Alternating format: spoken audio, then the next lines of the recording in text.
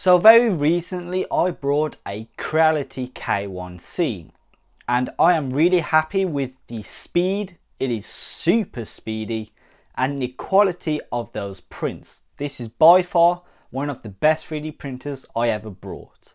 But as impressive as the K1 is, it does have one fatal flaw, and that it does not have a heated chamber. And unfortunately, Creality do not give you a solution for that. The printed heat chamber is only available on the K2 series and it is built in, but it is really disappointing that they didn't put it in the K1s, nor do they give you an add-on to upgrade it. So instead, we're going to make our own for cheaper and probably way better. So let's get into it.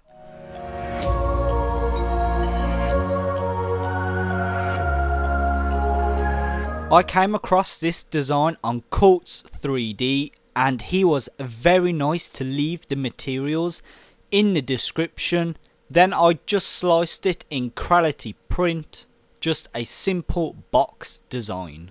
For this I'm going to be using Creality HP ASA and it is super tough, but more importantly heat resistant, which is what we want.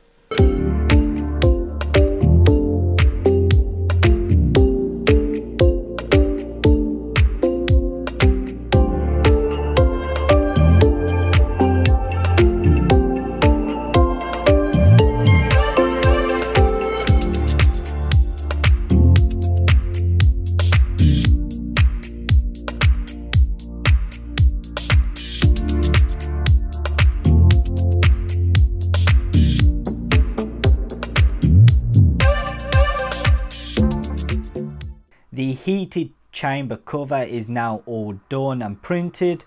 I've just ordered the parts on AliExpress. I mean, AliExpress is just one, they're cheap, two, they have everything, and three, I'm not in that much of a rush if I'm being honest. So those parts should come in about 2 weeks time. All the links will be down in the description below if you want to print this, along with the materials as well. So I'll see you in about 2 weeks time.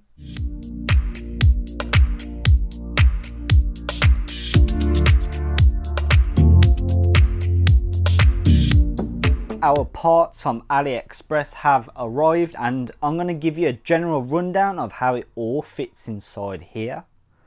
So starting off, we have this PSU. This is 24 volts, 400 watt, 16 amp PSU in a blue aluminium case, which is really nice and protective. This is our heating element. This is also 24 volts, 200 watt, and it's going to go in the bottom here. I'm mounted on these two pegs here, and the wires are going to go up into this little area like that.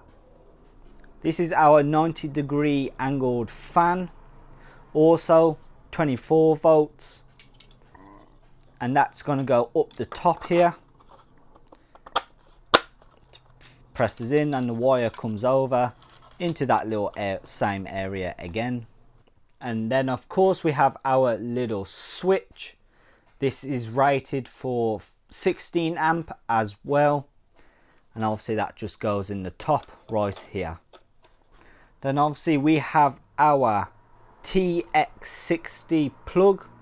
Obviously that goes in the top as well next to the button. Just presses in like that. We have our thermostat along with a temperature probe on the other end, and that fits into the cover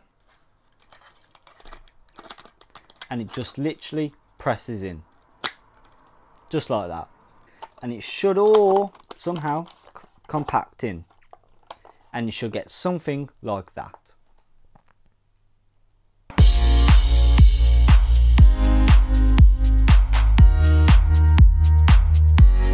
The wiring took us a little while to figure out, and there is a diagram provided by the person who made this, but ultimately we kind of did our own thing, and we are using standard 3-core cable stripped out of the sleeving.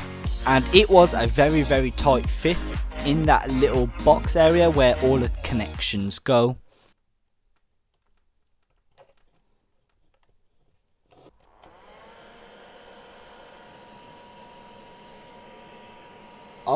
Oh, that's actually got some good airflow. Oh, the little button lights up as well. That's set.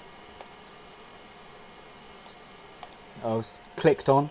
So that's our temperature of the thermometer, and that's our set temperature. Yeah, that's getting warm really quick. This metal tinfoil tape in it, just to help it be a little bit more heat resistant, so it ain't too much on the actual case itself. Oh, it's going up. 40. When it reaches 50, it should turn off.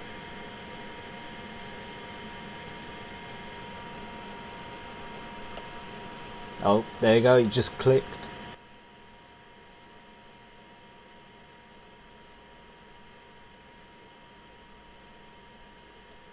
It's just clicked back on. So that actually works out pretty well. I'm actually quite happy with that.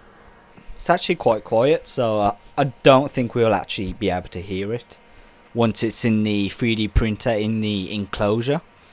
The heater fits at the back left hand side, and I was very lazy and just decided to drill a hole out the back to route the wires. I mean, you can do it a better way, make it look more professional.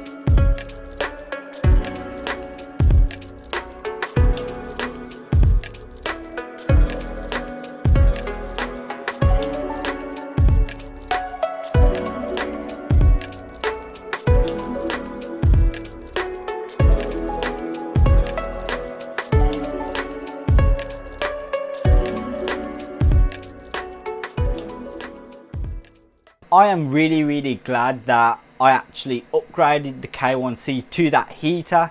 I have been printing a lot of ASA stuff out on it, and the heater is honestly life changing. It has improved the printer so much. So if you want to create your own heater, link will be in the description down below. I'll catch you guys later in another video.